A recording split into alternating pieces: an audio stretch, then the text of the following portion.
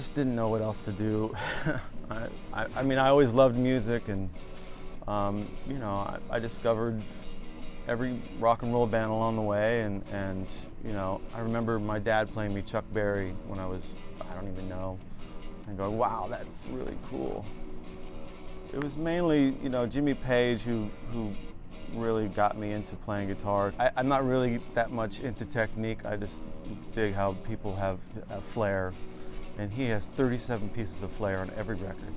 The first like rock song I wanted to really like sit down and learn was The Rover by Led Zeppelin. And then I didn't do my homework, and then I barely passed high school. And see what happens?